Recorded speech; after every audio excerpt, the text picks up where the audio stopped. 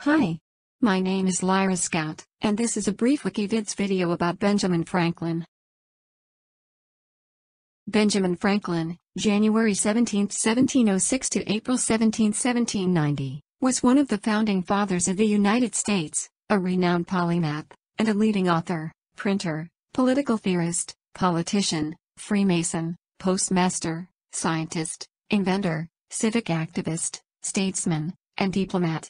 As a scientist, he was a major figure in the American Enlightenment and the history of physics for his discoveries and theories regarding electricity. As an inventor, he is known for the lightning rod, bifocals, and the Franklin stove, among other inventions.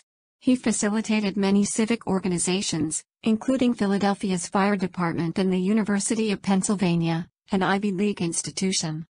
Franklin earned the title of the first American for his early and indefatigable campaigning for colonial unity, initially as an author and spokesman in London for several colonies. As the first United States ambassador to France, he exemplified the emerging American nation. Franklin was foundational in defining the American ethos as a marriage of the practical values of thrift, hard work, education, community spirit, self-governing institutions, and opposition to authoritarianism, both political and religious, with the scientific and tolerant values of the Enlightenment. In the words of historian Henry Steele Commager, in a Franklin could be merged the virtues of Puritanism without its defects, the illumination of the Enlightenment without its heat. To Walter Isaacson, this makes Franklin the most accomplished American of his age and the most influential in inventing the type of society America would become. Franklin became a successful newspaper editor and printer in Philadelphia, the leading city in the colonies, publishing the Pennsylvania Gazette at the age of 23. He became wealthy publishing this and Poor Richard's Almanac, which he authored under the pseudonym Richard Saunders.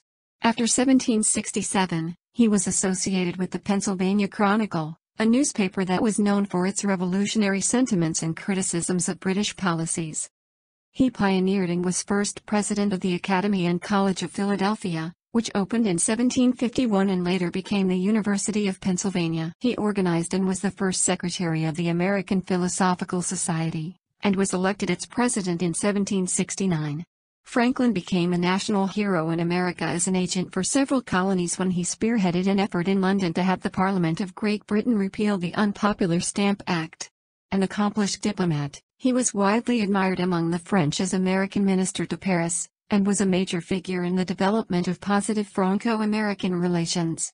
His efforts proved vital for the American Revolution in securing shipments of crucial munitions from France.